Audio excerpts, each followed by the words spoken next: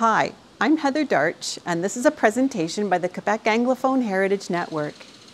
In this series called Raising Spirits, we are telling the stories of our vanishing heritage. Affordable land and a chance to start anew seemed too good to be true. Yet this was the lure that brought many settlers into Quebec's eastern townships from the United States and the British Isles. Through rough-cut tracks in the woods, people made their way into unknown territory.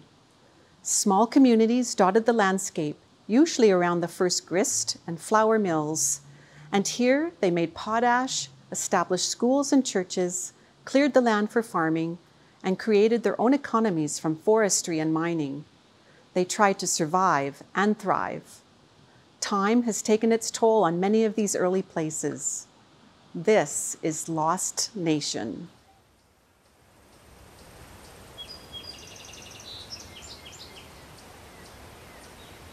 One day, a friend I was talking with said, "Oh yeah, we were up driving around in Lost Nation, and where is this place?" And so I always like driving the back roads. That's kind of my hobby, is to run the back roads and discover new places. So yeah, I took a drive up in there and was quite captivated with how beautiful it was and how there wasn't a town there.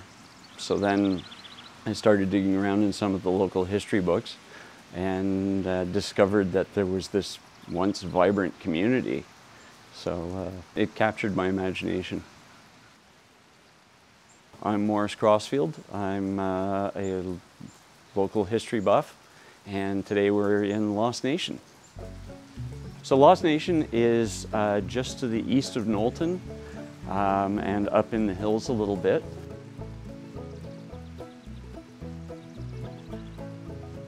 Back in the early 1800s, the Fuller family moved there, and the Dudleys and a few others, and initially it was called Pleasant Valley.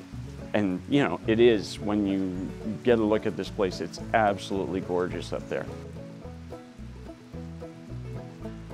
The area was settled by what some historians would call late loyalists, and they showed up in the early 1800s. After things had calmed down in the States. Maybe they looked at how the United States were shaping up and didn't like what they saw. Maybe they came for the free land or the chance to make their fortune. So they were the first settlers in the area, and that, like I say, early 1800s.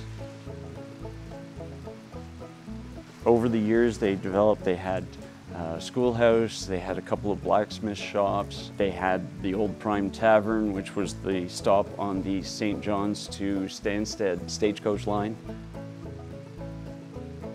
It was kind of a happening little town. They had everything except a church. One day, a couple of traveling preachers showed up, and they moved into the schoolhouse, and they started holding these nighttime revivals. And since there wasn't much else to do, everybody went to the revivals. And at the end of every night, the collection plate got passed around. And after a week of this, people were thinking that these guys were charlatans. And they started giving them a hard time, were really quite rude to them, basically ran them out of town. And as legend has it, as the preachers were leaving town, they said, "Oh, what a lost nation of souls is this?" And so that's how Lost Nation became Lost Nation. Back in the year of 1838, in the history of Bolton West, there was a little place just round the bend, cutting their way among the wilderness. They were building homes, they were settling the land, they were doing the best that simple folk can, when a shadow held sway, and still to this day sealed the fate of Lost Nation. People lived through forestry up there. I mean, it's not really great farmland. It's gravel and trees. And trees were such an integral part of their lives then. Potash making, lumber, firewood, that's all there was. So you lived and died by trees. Well, you can't ask a penny from a poor man without giving him something he don't already have.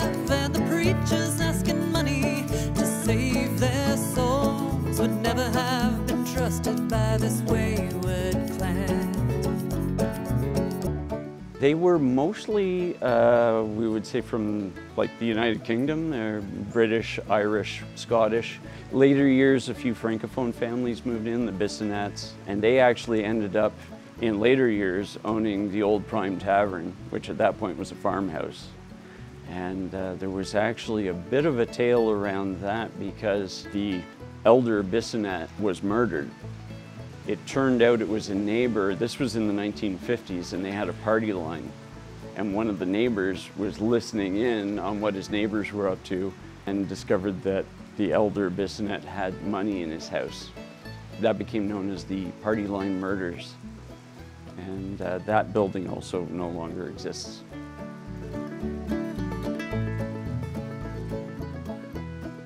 So here we are at the intersection of Fuller Road and Stagecoach. Stagecoach was the line between Saint Jean to Stansted, and it's one of the oldest roads in the townships. The idea that stagecoaches and various things went up and down this, it's kind of mind-boggling because it's like big growler rocks from the Ice Age and all kinds of stuff. And this would have been the metropolitan downtown core of Lost Nation.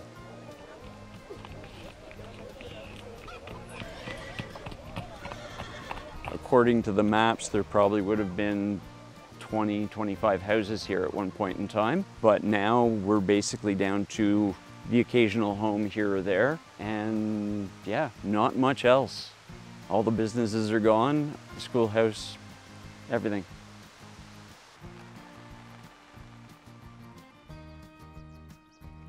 This church began its life as Joseph Fuller's tannery, and I guess when he didn't have a use for it anymore, it was donated to become an Anglican church down here in the valley.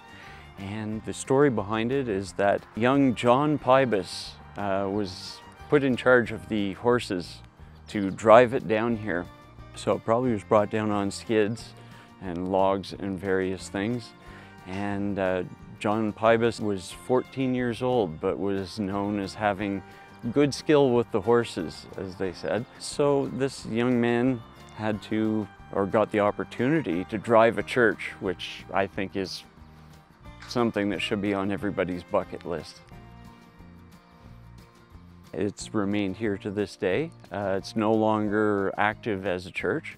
It's privately owned, but it is certainly one of the prettiest little churches in this part of the world.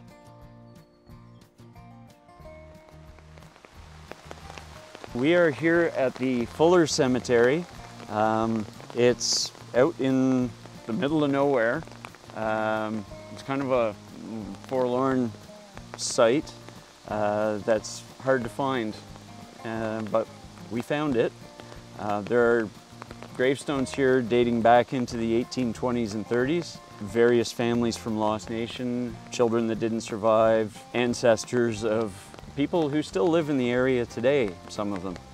It's just was neglected for many years. The local historical society has put up a chain link fence, but other than that, someone could walk by it and never even notice it was here.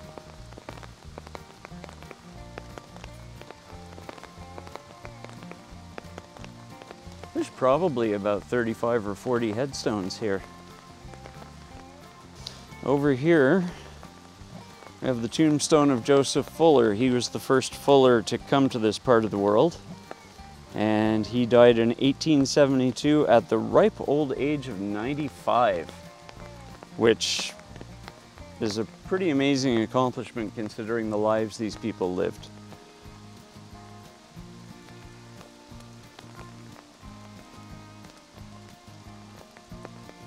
And he outlived his wife, Laura.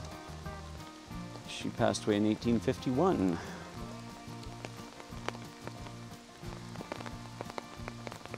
So here we have Levi Cooper, who died in January 11th, 1848. I think that's 87 years. It's hard to read a lot of these tombstones. When they cleaned up the site, they decided to leave them as is because in cleaning them up, they can be ruined and become unreadable. Mary Cooper, wife of Levi Cooper, and she died in 1830 something. And it's really hard to read now. Hey, someone left a flower. Nice to see that they still get visited from time to time. Oh, and there's another one here to a little tiny tombstone that isn't marked. It was quite common for children to not survive very long after birth, and they would be buried and they wouldn't even have their tombstone engraved.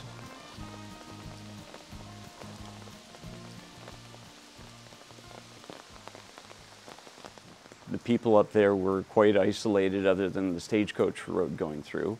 And at the same time, Paul Hall in Knowlton was building a mill here and really trying to create Knowlton as we know it.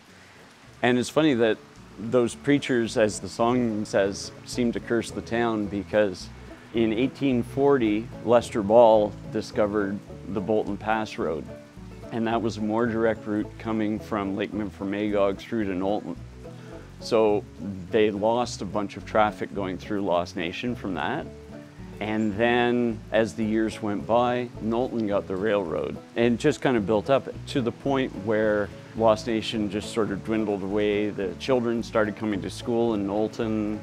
Everything was done in Knowlton. Business was done in Knowlton. And Lost Nation at that point was little more than a collection of houses and lumber camps. So Knowlton became Knowlton and Lost Nation became lost. And now there's practically nothing left to it. You know, I think when we're remembering history, we tend to focus too much on the movers and shakers, the big names, the grand men of history, you know? And I'm more interested in how Farmer Johnson settled his land and just how hard they worked to build something out of nothingness. I mean, the Eastern Townships, it was just trees. And so for every acre of land, you had to, you know, cut trees and move trees and pull up stumps, and just the amount of work involved is mind-boggling. It's no wonder that a lot of them died young and there was just no other alternative. So those to me feel very real, and they feel like they should be remembered for what they brought us, that everything we see in, you know, this part of the world has been shaped by human hands in one way or another. And the roots wither